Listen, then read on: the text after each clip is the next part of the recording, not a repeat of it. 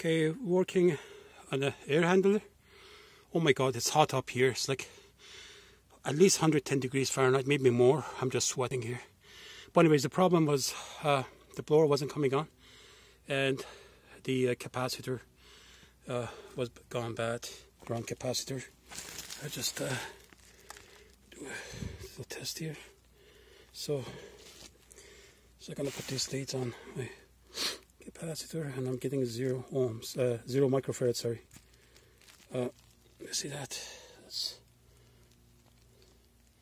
It should supposed to be a 5 microfarad here.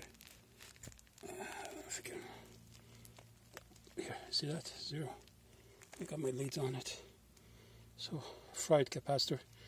So I asked the owner of the place to go down and put the breaker back on. Bingo. She's done. That's it. The blower is spinning, and now we can turn on the AC and turn down the place. Alright? Just a quick video. It's a old unit, and there's no disconnect switch, so I told them to phone the electrician. So the white wire here is the feed for the air handler, 240 volts. There's no disconnect switch, so by law there should be a disconnect switch up here. And she's running fine. I'm just gonna put the cover back on, and ciao.